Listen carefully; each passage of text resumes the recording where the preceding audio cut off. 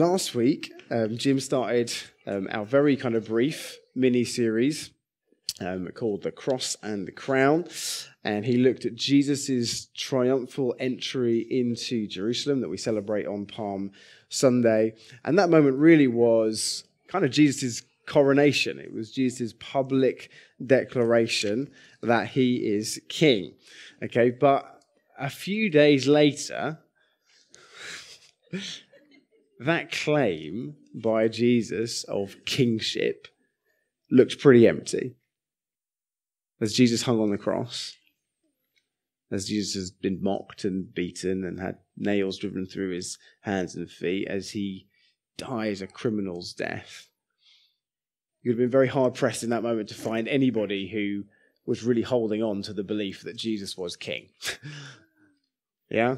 In that moment, he didn't look like the king that the people of Israel were longing for or the king that he had claimed to be. It seemed very much to be the end of Jesus of Nazareth.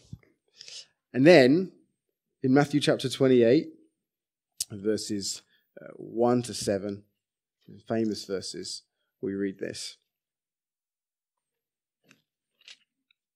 Now, after the Sabbath, towards the dawn of the first day of the week, Mary Magdalene and the other Mary went to see the tomb.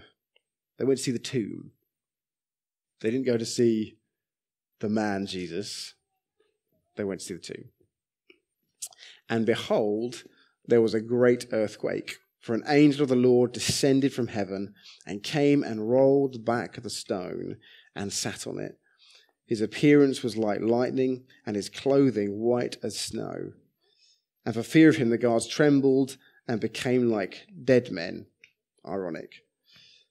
But the angel said to the women, "Do not be afraid, for I know that you seek Jesus who was crucified. He is not here, for he has risen, as he said. Come, see the place where he lay, then go quickly and tell his disciples that he has risen from the dead." Now, if you've spent any time around church, those will be very familiar verses to you. Okay, but what I just wanted to do for a second is just pause and consider just how outrageous a claim that is.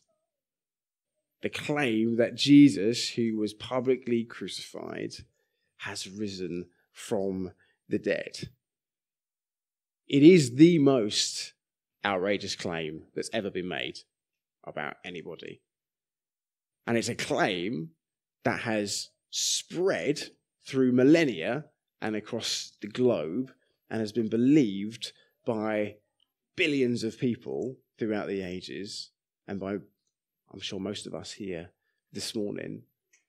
So it's either true or it's the greatest hoax in all of history. And if it is a hoax, then Paul writes that those of us who believe it should be pitied. Yeah, we should be pitied. We should be felt sorry for because our hope is in vain. Because the whole of the Christian faith, the whole of our belief or trust in Jesus rises or falls based upon whether Jesus really did rise from the dead. If he did, so much is true, and we have this amazing hope. If he didn't, we might as well all grab a cake, grab an egg, and go home, and just get on with the life that we ourselves want to live until we die, and then that's the end. Wherever you land on that decision, you've got to land somewhere. Either Jesus is alive, and that changes everything, or Jesus is dead, and we shouldn't pay any attention to anything that he had to say. But one thing that the question of the resurrection doesn't allow us is to be apathetic about it, is to be neutral, is to be agnostic. Well, I don't really know. Yeah, he probably did rise from the dead. That sounds plausible. Oh, no, I don't think he did. We've got to come down one side or the other. And so before we make any kind of decision, we've got to consider what the evidence is for the resurrection.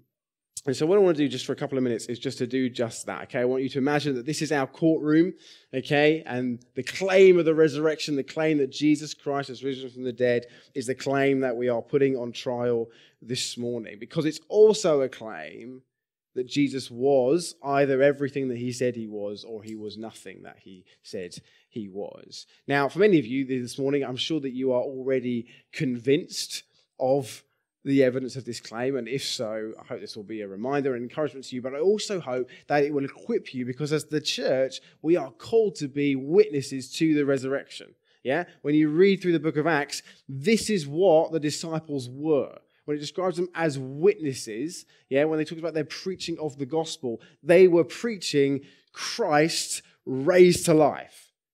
And so therefore, hopefully, as we look at the evidence, this will equip all of us to go out and do just that, to be witnesses to the resurrection. But if you're here this morning and you're not sure where you land, or you're skeptical when it comes to the resurrection, my hope is that as you rationally consider the evidence, that you would come to go, actually, yeah, I think this is true. And then you would consider what that means for your life. So we're going to look at 4 pieces of evidence this morning, okay? So firstly, Exhibit A, right? We have the witness testimonies of the Gospels. Okay, so we have 4 Gospels, 4 biographies of Jesus that all record the resurrection as a historical event. Now, if you're in the courtroom, okay, you're not sure whether this evidence is valid, you may at this point immediately raise an objection. Objection, Your Honor, biased testimony, surely. Like, how can you put your trust in these scriptures? Surely these guys had an agenda when they were writing it. What's to say they didn't just make it up? They created a myth. Yes, there was this man, Jesus, but they created this myth about his resurrection so that people would have some kind of hope, something to put their confidences in the tough times of life. But the problem is, when we read through these biographical accounts of Jesus' resurrection, they don't read like myth. Yeah, they're full of historical detail of people, places, processes, all of which are accurate according to other historical resources. And in fact, the historicity of the crucifixion isn't really questioned by anybody. Even the most skeptical of scholars who aren't Christians would say, yeah, the crucifixion happened, no doubt. And yet the narrative describing the resurrection is written in exactly the same way as the narrative that is written describing the crucifixion. And so if we accept the crucifixion as historical fact, why would we not accept the resurrection as well? You see, rather than myth, what these are written as is eyewitness accounts, or accounts based on eyewitness testimonies. And they were written while other eyewitnesses around that time were still around. And so actually, if they weren't true, they could have been easily contested, and yet they weren't. By early Christians, by people who knew Jesus, it was widely accepted that his disciples believed that he had risen from the dead. There are a couple of other reasons why the idea that these biographies of Jesus describing the resurrection are made up, and none of them hold very much weight. The first is that if you read through the 4 accounts of the resurrection, they actually all differ. Okay? And it takes a little bit of work to kind of piece them together and work out the timeline and work out how they don't actually contradict each other. Now, if you were planning a hoax or a ruse, yeah, with different accounts of this amazing event, you would make sure they all lined up perfectly so that there could be no questions. So they were all telling exactly the same events. And actually the resurrection accounts don't read like that. It's like if 2 people have committed a crime and they're interviewed separately by the police, but they have talked beforehand and their stories of what happened in that moment align too closely, the police don't accept the testimony because it's clear that they've colluded with one another just to present exactly the same information. The resurrection accounts do not read like that. They do not read. What they read like is eyewitness accounts from different perspectives of the same event. And the second reason why it's very unlikely that these accounts are made up is that all the accounts describe the first people to discover that the tomb is empty and to encounter Jesus to be women. Okay, to be women who in this day and age when this was written, their testimony was not credible. So if you were ever going to make up a story to try to convince people that Jesus had risen from the dead, you would never decide to have women being the first people to discover the empty tomb or the risen Jesus. You would have a high priest, or you would have one of the apostles. Yeah, you would never choose women. So this was the claim that the women made, that Jesus had risen from the dead. This was the claim that the early church made. And so we have to ask, why then did they make this claim? And we move on to Exhibit B, the empty tomb. You see, all the gospel accounts attest to the fact that the tomb was empty. And what is fascinating, okay, again, it's that at the time, nobody contested this claim. Now, that's not the same as the fact that nobody didn't believe that Jesus had rose from the dead. But no one challenged the claim by the disciples that the tomb was empty. In fact, if we were to read on in Matthew's Gospel, the account that we just read, you hear the story of the Roman guards who go to the authorities and tell them what has happened. The stones rolled away, the tomb is empty, and they tell them to make up a story that the disciples came along and stole the body. What they don't tell them to do is just to roll the stone back over the tomb and pretend that someone is still in the tomb. So even they acknowledge, we recognize the tomb is empty. We don't have to come up with that story if the tomb isn't empty. Secondly, we know that the tomb is empty because the disciples very quickly began to preach the resurrection of Jesus in Jerusalem, the place where Jesus had died and had been buried. If Jesus was still in the tomb, anybody hearing that message in authority could have gone, excuse me, he's not alive because he's here. They could have opened the tomb, brought out the body. There's the end of the claim, and yet nobody is able to do that. Thirdly, Jesus' tomb was never venerated into a shrine. That was the common practice. When holy people died in that day and age, people would build a shrine around that place and they would revisit that place to remember the holy man. There is no shrine that exists outside of Jesus' tomb because he wasn't there. And so it's pretty clear that the tomb was empty. And other claims as to why the tomb was empty, other than Jesus' rising from the dead, don't hold much weight. One of the claims is that thieves came along. So it wasn't maybe the disciples, but thieves came along and they took the body. And yet it was the grave clothes, usually, and the spices in the grave clothes were the things that were valuable to criminals. Nobody cared about the body. You'd never steal the body and leave the grave clothes. And yet the grave clothes were left. The other idea is that Jesus didn't really die on the cross, that he just swooned. And yet all of the accounts are so very clear. They go into very clear detail about the fact that Jesus is declared to be dead. The spear going in his side, the blood and the water coming out. The fact that they went to break his bones, but they discovered he was already dead. And again, nobody seriously questions that Jesus really died. And so we have to ask, why then is the tomb empty? And that leads us on to our third piece of evidence. Some shoes and some flowers that represent Jesus' post-resurrection appearances.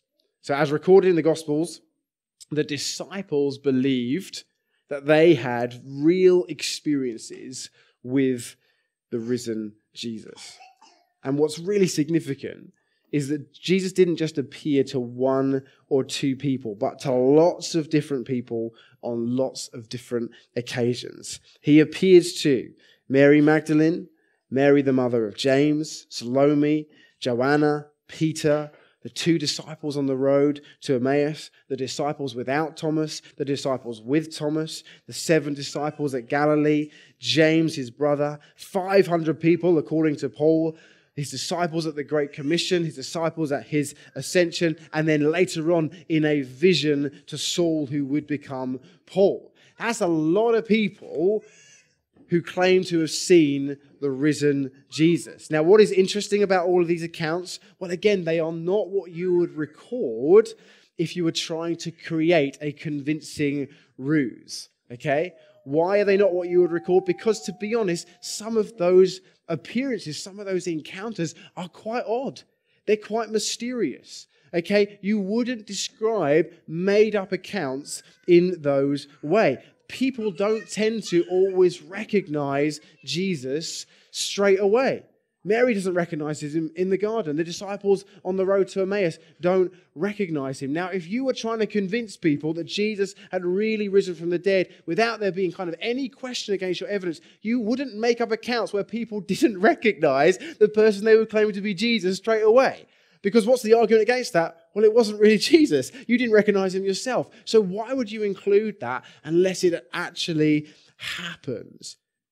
What you also wouldn't include is the fact that some of the disciples doubt. If you're trying to convince people of this story that Jesus has risen from the dead, you wouldn't include Thomas going, I don't believe it. You wouldn't include the disciples when they hear from Mary going, we don't believe it. You just wouldn't include those things. And yet they include them because they did doubt. And then they saw and they believed. And so the disciples believed that these encounters they were having were with the risen Jesus. But you might say, well, they were distraught. They were upset. They just saw what they really wanted to see. Or maybe there was just something that they ate. Maybe they were hallucinating. But the problem with that is that groups of people don't have hallucinations. Individuals have hallucinations. But groups of people don't have hallucinations. And also people don't hallucinate about things they have no frame of reference for. They only hallucinate about things that they have actually seen. And nobody had any idea that Jesus would rise from the dead. And so the only other thing you might say is, well, like we said at the start, maybe they were just lying. Just making it up. Just trying to create this story that they really wanted to believe was true. And that leads us to our final exhibit, Exhibit D, the spread of this declaration that Jesus Christ had risen from the grave, that started with these 12 disciples and has reached us and to the very ends of the earth, thousands of years later. In the very city that Jesus died, there was, in just a matter of weeks after he was crucified, an explosion of people believing that he was alive and deciding to follow him and worship him as God. Why? Because of this witness testimony of the disciples to the resurrection. Now, the disciples, in preaching of the resurrection of Jesus, faced significant persecution, beatings, imprisonments, and even death because of what they were preaching. And you've got to ask yourself, who would do that for a lie? Who would do that for a story that you had made up? There'd come a point in the beatings, the persecution, there'd come a point where they would say to you, look, if you continue to say that Jesus has risen from the dead, we're going to kill you. And this is what happened with disciples in hundreds of years after Jesus. Do you recant of preaching this? If you had made it up in that moment, you'd be like, yeah, all right, you've got me, Geoff. I made it up. I'm not willing to die for this story. And yet they were willing to die. Why were they willing to die? Because Jesus had truly risen from the dead. We've also got to ask the question, when Jesus was arrested, all of his disciples scattered for fear of their life. They all ran away. They all abandoned him. They were terrified that they themselves would get arrested by association with him. So how did they move from that place of fear and hiding themselves away, locking themselves away for fear of the Jews, to then boldly going out and proclaiming that Jesus had risen from the dead? How did they emotionally move from that point? Only if they had actually seen Jesus.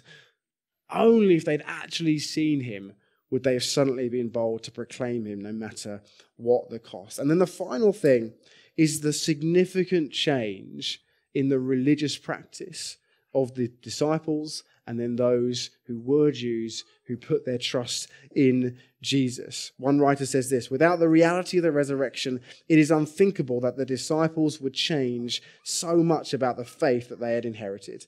They began to worship a man as God. They ate forbidden foods. They associated with people they wouldn't do normally, and even changed their main day of worship from the Sabbath, the Saturday, to the Sunday to celebrate the resurrection. These were things that were so set within their Jewish faith that something seismic must have happened for them to suddenly change. And that seismic event was the resurrection of Jesus. So, these are the 4 pieces of evidence I want to put before you this morning. The testimony of the eyewitnesses, the empty tomb, the post-resurrection appearances, and the spread of Christianity. And so now I come to my closing statement. You've heard the key evidence. And I believe that when you put all of these things together, actually the most plausible explanation for why the disciples went about preaching that Jesus had risen from the dead is because Jesus rose from the dead.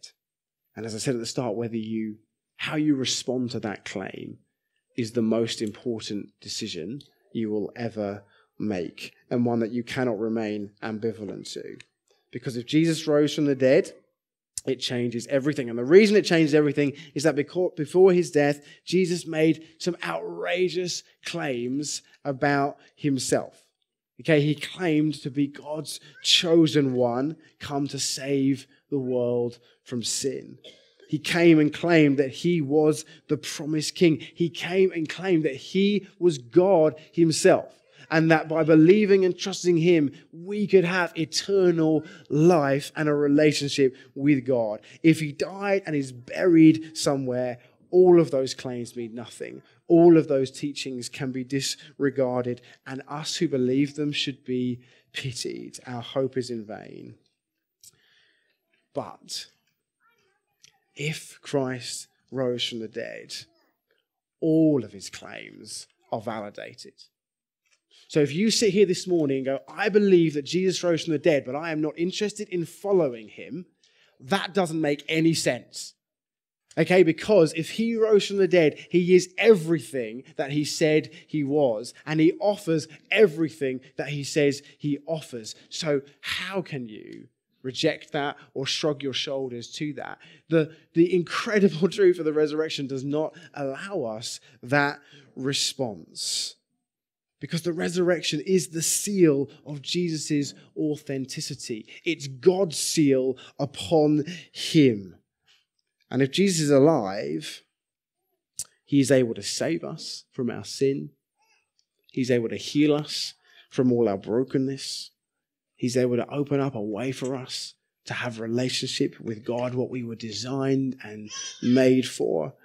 If Jesus is alive, he's able to hear our prayers and act in response and intercede on our behalf. If Jesus is alive, he's able to bring us peace, security, and comfort, knowing that he is seated on the throne and that he's in control. And even when things don't make sense, he's still reigning and ruling over all things. And if Jesus is alive, we have a hope for eternity and a new creation, free from all the brokenness, sin, and suffering of this present world. Because the Bible describes Jesus as the first fruits of new creation, which means in those dark days, we can look towards that first glimmer of light of Christ's resurrection on the horizon, and we can know that a new day is coming for us. Because just as Christ was raised bodily, so we will be raised with him in his new creation.